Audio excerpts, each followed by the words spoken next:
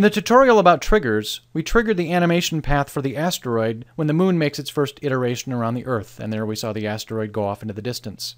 Let's say we wanted to hook into the event that fires when that animation path begins and play a sound. So I'll right-click and choose View Source to pop up Visual Studio 2010. I'll scroll down near the bottom, and after our canvas element, I will add an audio element with an ID of whoosh.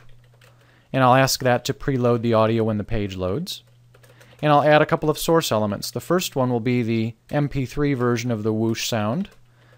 And the second one will be the WAV file version of the whoosh sound, just so we have compatibility with most of the major browsers. And now I'll scroll up and let's create a function called play sound. Let's put it, let's say here.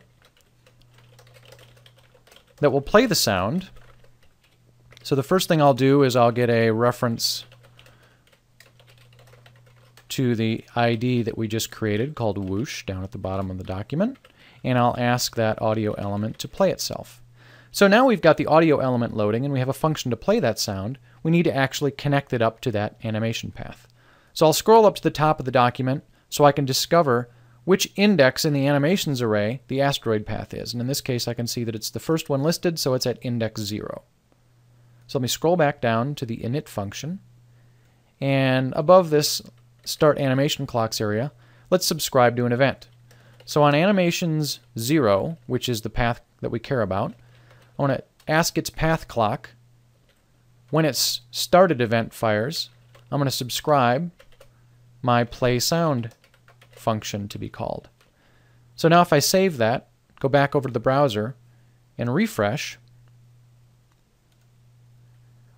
when that path starts, I should have my whooshing sound play.